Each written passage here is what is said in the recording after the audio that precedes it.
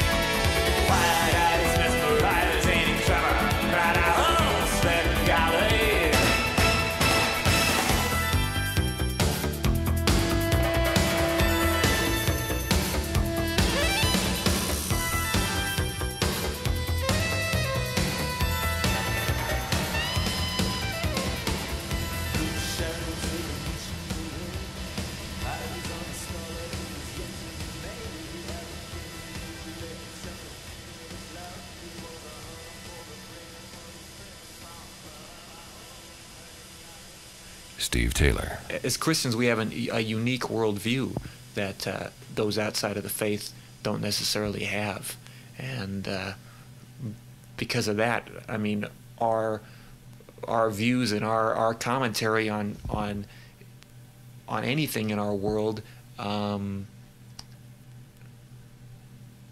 have merit. And so it seems to me like if Jesus came to redeem all of the man instead of just, you know, this little spiritual section, then that means that we should be exploring and commenting on all areas of life instead of just what some would classify as just the spiritual areas. Accountability. Well, I mean, I suppose people, when they hold someone in esteem, they expect a lot of them, and people whose records that they buy are especially if they're going out on a limb and taking stands on things, they probably expect more from them. But I don't see that as necessarily wrong. I mean, if we've got the nerve of getting in a microphone and singing songs about the Lord and about our relationship with the Lord, we've got to be willing to be absolutely committed to Him. Otherwise, we should, you know, what's the purpose in doing it? Just then go sing whatever, go sing about something else. You know, don't identify yourself as a Christian, I guess. I've always felt that the added pressure, if you want to call it that, or demands of an audience was probably a good thing, and it's just like that. I mean, the Bible teaches that if we want to be teachers, we've got to be willing to have a harsher judgment, and I'm not sure exactly what that means, but I suppose it means that if we are going to, in essence, get on stage and and sing songs about our Christian faith and have people looking up to us and, you know, looking to us as examples, that when we stumble, it could potentially lead a lot more people astray. And so there is an added responsibility, and you can't get around it. Musical style. When I was growing up, I had a friend who was still living, and he was in his 70s. He's well into his 80s now, and he used to tell me stories about how back in like the 20s, he was a ragtime piano player. He used to play for silent movies, and he would start sneaking in ragtime and when he was accompanying the church services and playing hymns and things like that, and people were as shocked then as some of them are today about the use of rock music, just because this was, you know, the popular music of the culture, and they didn't like the idea of ragtime being played in the church, you know. And he would relate, you know, his struggles at trying to get people to accept that style of music as not being of the devil. And he told about how he would go into like military bases and things like that, and advertise a ragtime concert and start playing ragtime, and then slowly start working it into where he's playing hymns, and how by the end of the concert he had everyone's attention because the music had kind of been the drawing card. And the funny thing is, 50 years later, he was having the same problems with rock music. And in fact, the only thing that finally turned him around was because I guess he knew me well enough, and he knew from seeing me grow up, he knew why I was involved in it, and could see that there was some good coming out of it. And I think kind of the turning point for him is I came up to speak to a group of juvenile delinquents that were incarcerated in this California prison for guys under 18, and came and talked to them and told them, you know, what I do and about the Lord and things, and that kind of was the thing that clicked into his mind, because he realized the same thing was happening now that it had been happening, you know, with him 50 years ago, where the music was the drawing card, and it got people to listen to what you had to say. For some reason, it gave you more credibility or whatever, and I guess the light finally turned on in his mind. He realized rock music maybe could be used for good, for the Lord's purposes. Nothing is colder than the winds of change, where the chill numbs the dreamer till a shadow remains. Among the ruins lies your tortured soul. Was it lost there, or did you will surrender control? Shivering with doubts that were left unattended, so you toss away the cloak that you should have mended. Don't you know by now why the chosen a few? It's harder to believe than not to. Harder to believe than not to.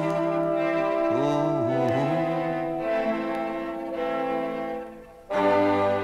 It was a confidence that got you by, when you knew you believed it but you didn't know why.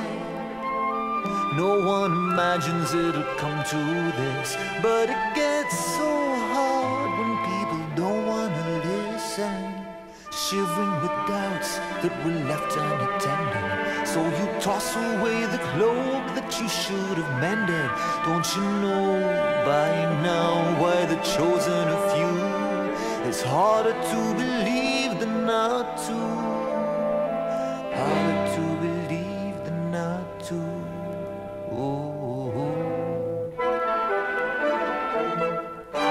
Some stay paralyzed until they succumb. Others do what they feel, but the senses are numb. And some get trampled by the pious throng, still they limp along.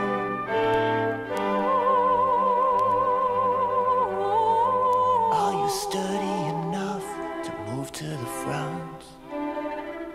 Is it nods of approval or the truth that you want? And if they call it a crutch, then you walk with pride. Your accusers have always been afraid to go outside. They shiver with doubts that were left unattended. Then they toss away the cloak that they should have mended. You know by now why the chosen are few. It's harder to believe than not to.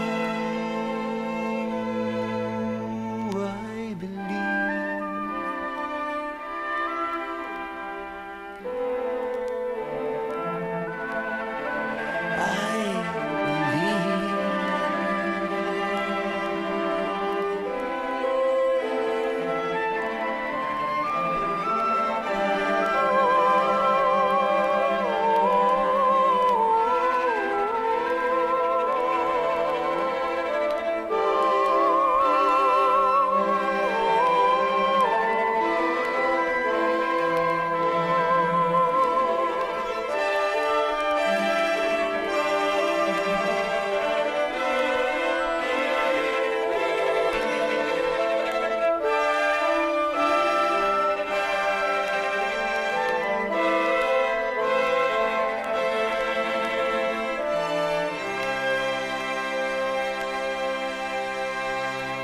I still have a hard time looking at this as a career. For me, I'd be afraid that I'd start making decisions based on being a recording artist and setting up goals that possibly didn't allow the Holy Spirit to guide and direct in the midst of everything.